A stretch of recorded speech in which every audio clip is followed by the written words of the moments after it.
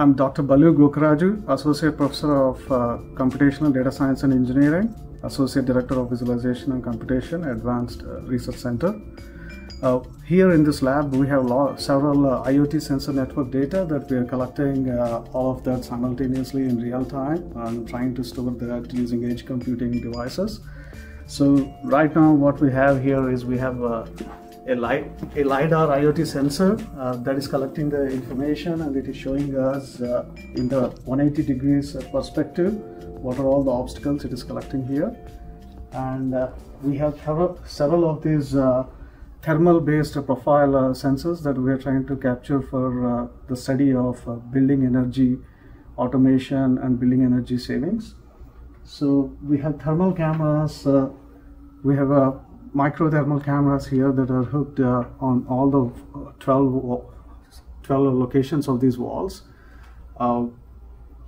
So in order to synchronously collect both camera and as well as analog and digital sensing, we have a temperature-based sensor with a carbon dioxide sensor and a humidity sensor.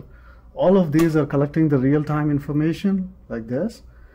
This is all analog and digital sensing, but whereas the camera sensing is happening from the thermal based profiles, which are non-invasive of the privacy of the identity information. All this IoT data that we are collecting in the real time, it is a huge streaming and downloading of the data set.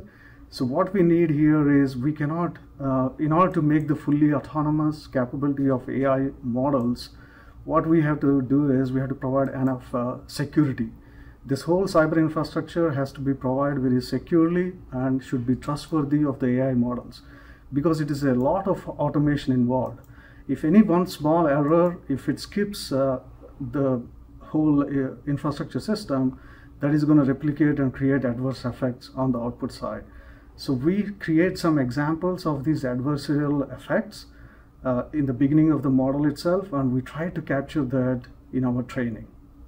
So in this way, we will make our systems cyber secure, trustworthy, and also prevent the attacks in future. Another technology that we couple this cybersecurity information and AI modeling systems is the runtime efficiency. So this huge data, when we try to capture it to have the higher performance on the efficiency, we are going to adopt a technology called edge computing. So instead of having all the information upload to the cloud once, we are going to decluster them, and we try to solve this on the edge devices at a localized computing area. And then we take the data analytics from these edge devices and we upload them on the cloud in order to take a collective decision.